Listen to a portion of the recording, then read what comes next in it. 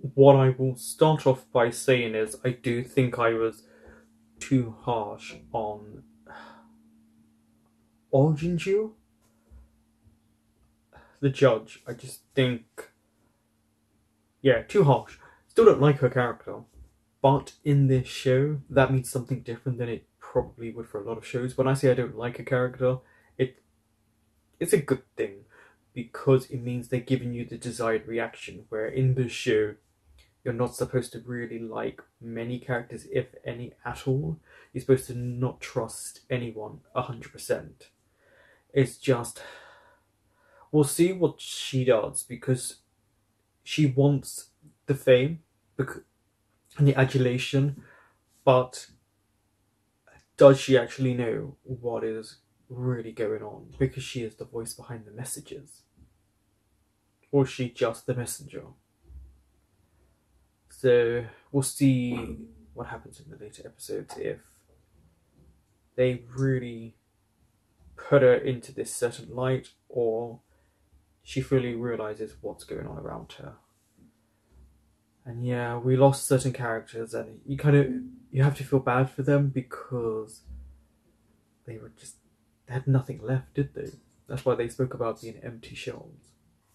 Honestly, I think that is my favorite episode. Those last few minutes, drop in.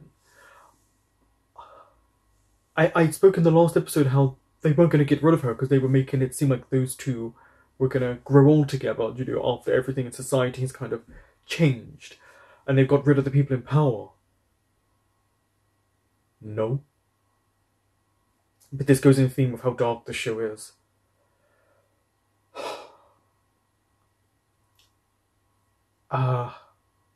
Beautiful episode. We lost a few people. They were taken, some died, some were taken to the Dream Village. This whole spread of a virus, and obviously people believe whatever they see on media.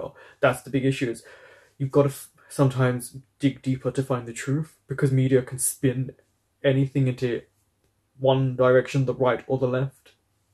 And in this moment, they were revealing the truth. I said before, and I was really way too harsh on Judge O. Ho Jin-ju, well, this was her episode for the most part until the end. She did a good job, the actress, in highlighting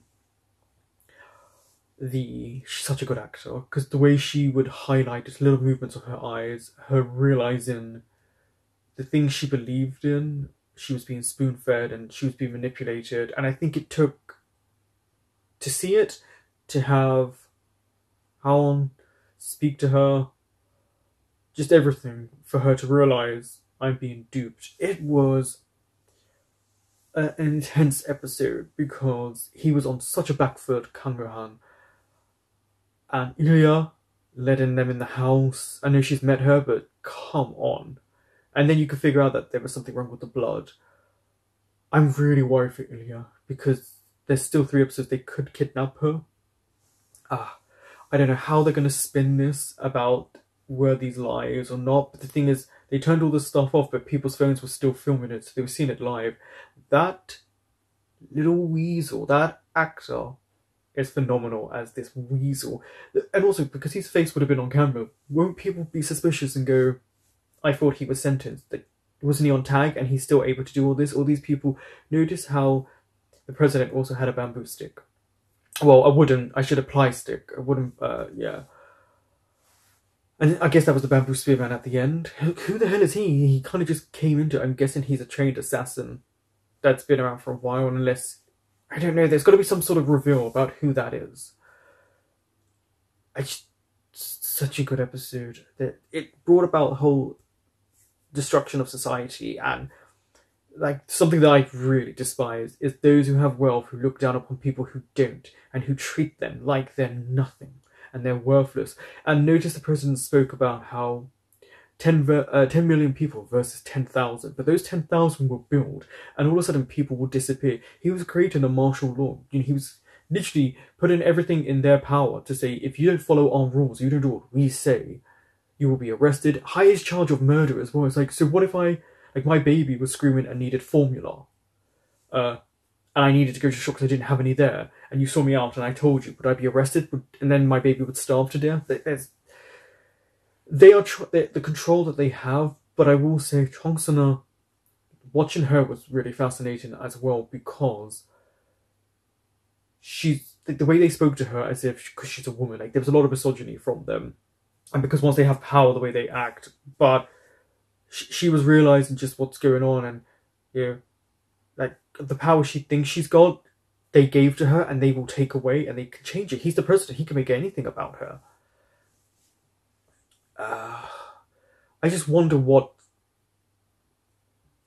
those four, Chongsuna, the other three men, oh, also her sister, what they're going to do, because this is where it starts, right? Because they kind of back and forth, like they had the power, but now the broadcast has really hopefully changed people's opinions. But there's 3 episodes left, so I guess a final confrontation wouldn't really happen until episode 15, 16. But what happens in 14? Like, who did they take out?